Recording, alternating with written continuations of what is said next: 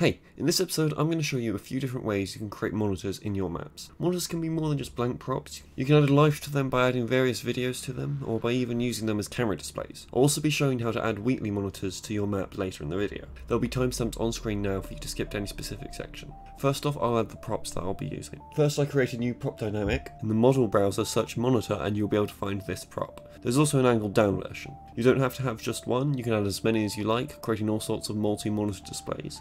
I prefer to avoid symmetry when making these, as that can look quite dull. Once you're happy with your shape, you can go to each of the models and change their skins. 0, 1 and 2 are all text moving upwards, 0 is the slowest, 1 is the fastest, 2 is normal speed, 3 is no text, 4 is weird, I'm not sure what it wants to be. If it's trying to be turned off, you're better off creating an all black brush and putting that in front of the screen. And 5 is just the aperture logo. I like to use a variety of these with my monitors. And for a final touch, you can create a light entity in front of the monitor and make it orange, but not too bright.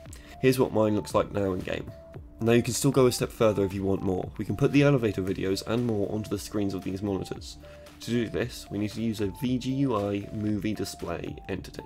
Create the entity, then we need to place it on the monitor model. We don't want the monitor already in position, as that makes it very inconvenient for placing, so either create a new monitor or take one out and reset its rotation. Place the display entity in the bottom left corner of the screen, not the model, the screen. Make sure the red part of the display entity is facing out. You may want to embed this entity slightly within the frame of the monitor to guarantee full coverage of the screen. Next, you want to change the width and height to fit the screen of the monitor. Again, that's the screen, not the full monitor model. You can measure it by dragging the select box on the screen. In this instance, I'm going for a width of 46 and a height of 23. It's okay if it's a little too big, but if it's too small, you'll see the screen behind the video. Now you want to customize the display entity. If you have Hammer add-ons installed, you'll see this list of videos you can play. If you don't, there is a link in the description to a website with all the video file names, and you'll simply just have to choose one and copy it in here. Assuming you want this as an ambient monitor and not a one-time thing, you want to set loop movie to yes, then set stretch to fill to yes, otherwise the video is unlikely to fill the whole screen. Don't worry, there shouldn't be any noticeable stretching. You'll want to give your display entity a name, then with the logic auto you can enable it on map spawn. Your monitor is now done and it can be fitted back where it was. In game it should now look like this. Make sure to alter your lighting accordingly as well. But we can still go a step further than this. We can get this one video to stretch across all 3 displays. I made a video about this sort of thing back in 2023. If you want more on the topic, you can watch that, but it's not really a tutorial, so I'll explain it properly here. First part is fairly simple. You need to create a new VGUI movie display. Make it really small and hide it where the player can't see. I'm just going to hide it behind the other monitors in this example. After whatever you call it, end it with _master. And in the group name, just put the name of the same master display entity. Make sure the master display entity is also enabled in the logic auto. In all the other display entities on the monitors, add the master display entity name to the group name. And also make sure all the display entities have unique names and they have forced slave set to yes. Now for the tricky bit, UV values. This might get a bit confusing, but just try to follow along. UV values are variables of the VGUI movie display entity which are actually hidden in Hammer, so you can't just set it on the entity. Instead, these have to be set with inputs only, which I'll be using the logic auto for. Before we set the values, we need to use the logic auto to send an input to each of the display entities with the input set to use custom UVs with a parameter of 1. Now first we'll deal with the U values, which are for horizontal display. We have 2 values to set here, umin and umax. The value inside each of the variables are a percentage in decimal form. That means a number between 0 and 1, where 0 represents 0% and 1 represents 100%, and 0.5 for example would represent 50%. The min value by default is 0, and for max it's 1. This goes for both U and V, which for U, that means all of the video horizontally will be shown, as that's everything from 0% to 100%, which is everything. But here we want to stretch this across these 2 bottom monitors, so this starts on the first one and ends on the second. As there is 2 monitors, we need to divide the total of everything, which is 100%, by 2. 100 divided by 2 is 50. 50% in decimal form is 0.5. So for the first monitor we change U max to 0.5. This means that the monitor will display everything between 0%, which is the umin, and the halfway point at 0.5. And for the monitor next to it, we set the umin value to 0.5, so that it starts at the point that the other monitor ends, and we leave the umax at 1 as there aren't any other monitors to stretch across. This is what it looks like in game if you've done it correctly. Now we need to set the V values, which are very similar but for vertical display. U values go from left to right and V values go from top to down. So the V min is at the top of the screen and the V max is at the bottom. Given we have a height of 2 monitors, we once again divide 100 by the number of monitors, which is 2. So we get 50, which converting 50% to decimal gets us 0.5 again. Here we set the V max for the top monitor to 0.5, and on both of the bottom monitors I set the V min to 0.5. We're not done yet, as we have to get the U min and U max values for the top monitor. Now if this was a completely symmetrical setup, this would be easy as I could just use the bottom monitor's values, but here I'm just going to have to guess. However, I already know the range of the values will be 0.5, as that's what we got for the U values when we did the math earlier. This means that whatever the U min value is here, the U max value will be 0.5 higher. In this instance, I just guessed until I got the right U min value, which seemed to be 0.3. And for the U max, I want 0.5 higher than that, so 0.3 plus 0.5 is 0.8. So I set 0.8 to be the U max value.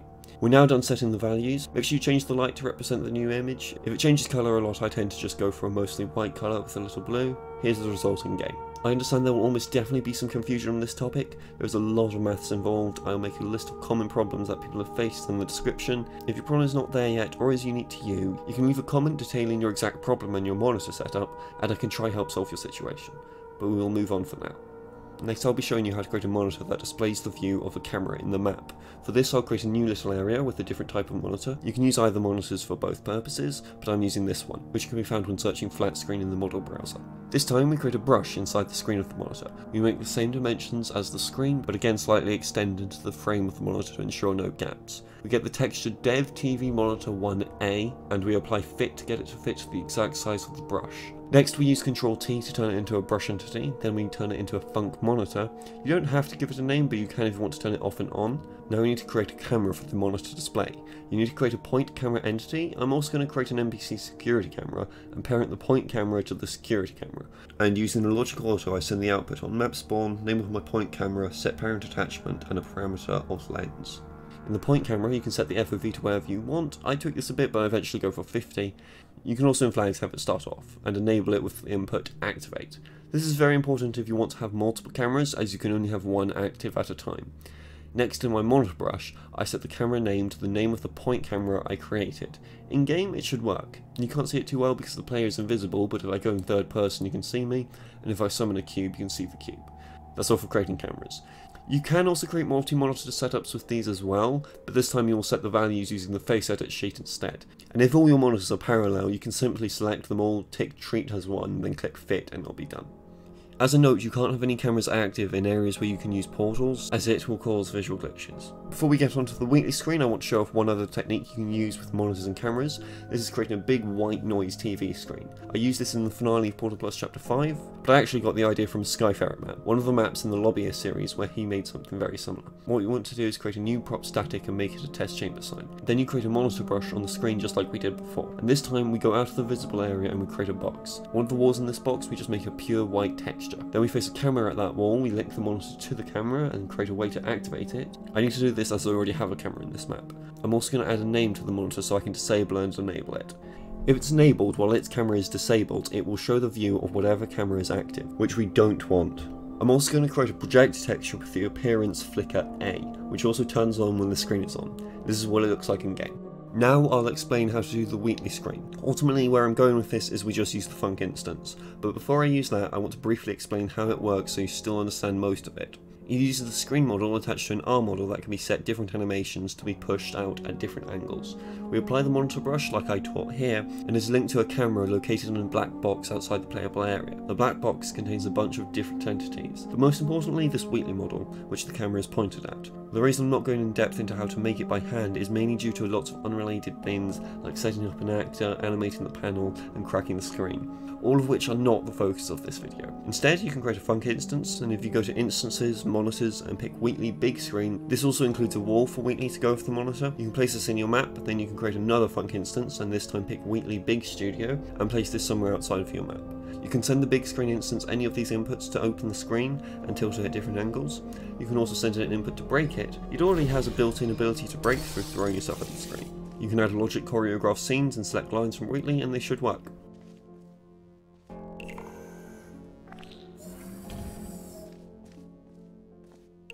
So that last test was seriously disappointing. We now reach the end. I actually got the idea for this video through suggestions from my comments, so if you have any ideas for something you'd like to see a tutorial for, let me know and I'll add it to my list. Although not all topics are things I'll make a tutorial for, if it's really simple I can just explain it as a reply to your comment, and if it's more focused on mapping in general, I'm not very likely to cover it as I tend to focus on portal related topics. But that's all from me. See ya.